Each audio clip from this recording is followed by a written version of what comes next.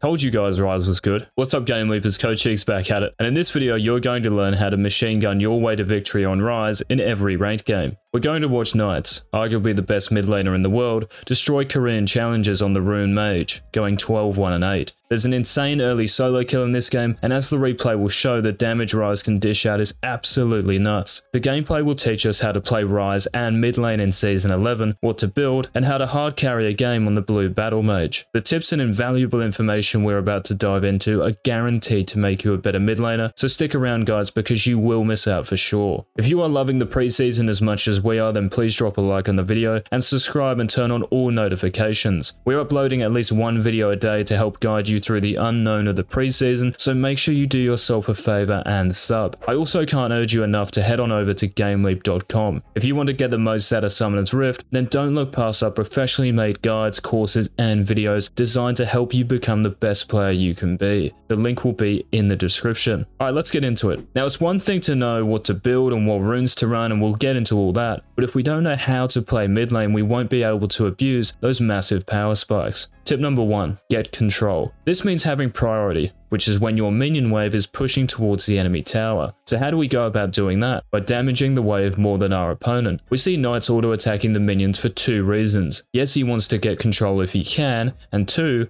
he doesn't want the enemy wave crashing into his tower. But why not? It's harder to see us under tower before major items are bought, and it gives Ahri a chance to put pressure on Rise and deal damage. Knightz obviously doesn't want this. Ahri wants the same thing as Knightz. She wants that early control and is auto-attacking the wave too, and this means future minion waves will collide in the middle of the lane, which is absolutely fine for Rise. The position of the wave dictates our general positioning, guys, and this is crucial to understand. If the minion wave is frozen near Ahri's turret, we have to push up, and this is obviously riskier for us, especially on Rise. If the minion wave is more central, then our positioning is safer and we die less. You might be asking, but Iggs, you just said to get the wave pushing to get control. I did, yes, and this does mean we have to move further up the lane, but if Ahri chooses to fight us, we have the minion advantage and win every time. The difference is when it's not pushing and the waves are stabilized outside Ahri's turret. This is when you stack up numbers in the def department. I'm sure we've all been there. Now, it's important to note that if we're using abilities on the wave, those are abilities we could have used on the enemy champion. You only want to be using your abilities on the wave when you're trying to thin enemy minions or when you're trying to hard push. You can see Knightz in this game is throwing out his Q, Overload, between the range and melee minions to damage Ahri. It's actually so clean, to be honest. Some of you might be scared of fighting for the minion advantage during the first 2 waves, but that's only because it's a whole new playstyle. If you guys run it down for 10 games trying to play an aggressive early game, that's how you will improve and learn.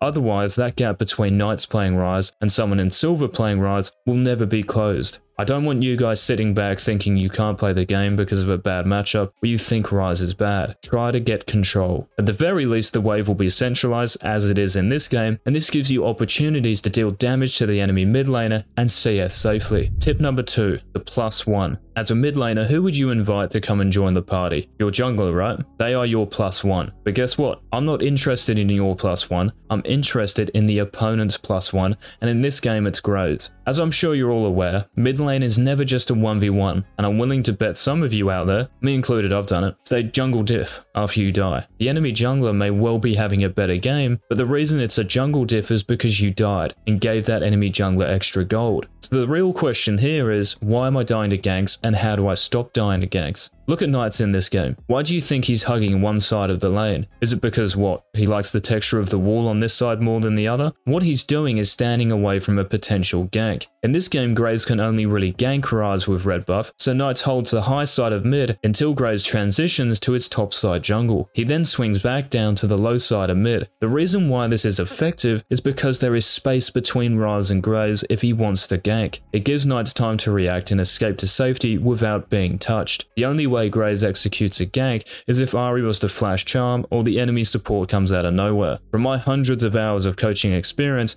this is one of the core problems mid laners have, considering the enemy +1. Every game is the same. You run to mid and stand in the middle of the lane, you die level 3 to a Xin Zhao gank, and you spam ping your jungler. Think about who the enemy laner is bringing to that party. Are you going to let them in or not? Let me know in the comments if that joke was cringe or legit. If you're learning about how to play mid lane from the couple of tips we've detailed so far, far, guys. Please remember to drop a like, we really appreciate it. And any questions about what I've been through, don't hesitate to ask away in the comments. Tip number 3, know your bank. Guys, it is essential if you're to become a top mid laner to know your gold values. How much do your major items cost? If I was to ask you what your first back timer should be on your champion, how many of you would know? Now, your first back timer, for those of you who don't know, is based on the gold value of the first item you want to buy. For example, and we'll use the Season 10 Rise build, you would start with a Sapphire Crystal and back on 500 gold for your tier, right? The Season 11, and I'll walk you through the new Rise build in just a moment, you are going to start with that same Sapphire Crystal and a refillable potion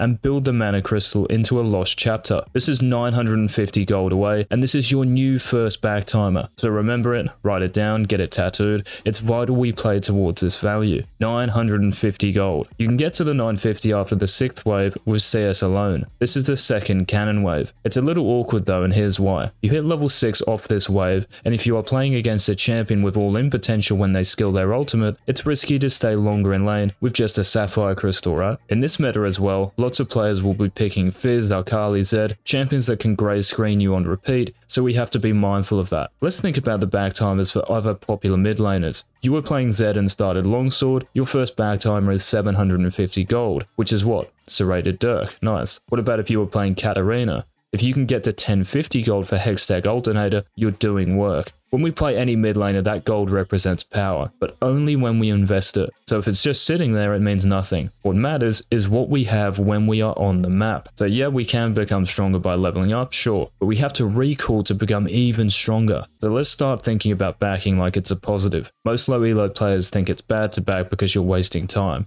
No, you're wasting time sitting on that item spike for longer and longer and longer. Know your bank, guys. Tip number 4, the machine gun build. Now this is specifically for Rise, and I'm not going to kid you guys who don't want to play him by saying you want to build this on every mid laner. So if this is where we part ways, then thanks for watching, and if you would be so kind as to like the video on your way out, even better. Okay, so we have our lost chapter, which is how much gold when we start Sapphire Crystal? 950, good. Then we're going to buy a Tear of the Goddess, which is now 400 gold, and sit on it until we complete our Liandry's Anguish, which is 2100 gold away. We need to buy Fiendish Codex, that's 900 gold, and spend another 1200 to get to that mark. Then we're building our tier into Archangel's Staff, which is another 2600 gold. The staff comprises tier, of course, a needlessly large rod, and another Sapphire Crystal. We want to buy Boots of Speed at some point during all this as well, 300 gold. I'd recommend upgrading the boots into Mercury Treads or Plated Steel Caps. These are the new Ninja Tabis. Both of these are another 800 gold. Now, we're not buying tier as a starting item, you did hear me correctly. The reason for this is that Rise's biggest power spike is when he completes the mythic Liandry's Anguish. The 80 AP, the 600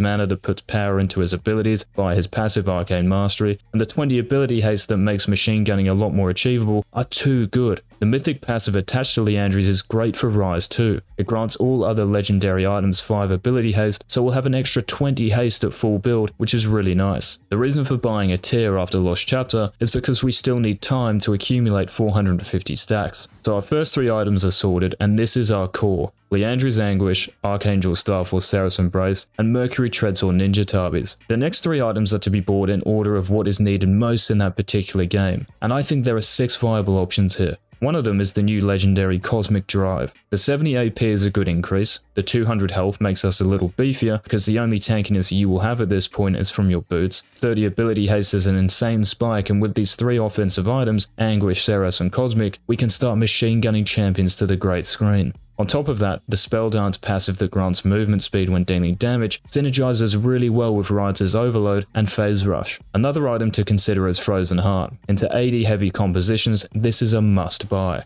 80 armor is absurd, and the 2 passives, Winter's Embrace and Rock Solid, make it even harder for attack damage champions to come close to killing you. The 400 mana is great because it works with our passive and makes sure we never run out of the blue stuff, and the 20 ability haste adds even more cooldown to our kit, which is an important stat for the Rune Mage. Banshee's Veil is the go-to against heavy AP compositions. The 45 magic resist is a welcome stat, but the Annul passive is always useful. It grants us a spell shield that blocks the next enemy ability. Later in the game, this might be a stun or long range skill shot, and this can be game changing. The 65 AP gives us more power, as does the 10 ability haste. One new legendary that works great with Liandry's Anguish is Demonic Embrace. Passive as Arcana Gaze, burns enemies and you gain armor and magic resist if a champion is affected. This builds out of a Giant's Belt and offers 350 health. Damage and tankiness, ideal for Ryze. I will also recommend Rylai's Crystal Scepter. This is the same gold as Demonic Embrace, 3000, and builds out of exactly the same items. 90 ability power, awesome. 350 health, awesome. And the passive Rime Frost that slows enemies by 30% for 1 second.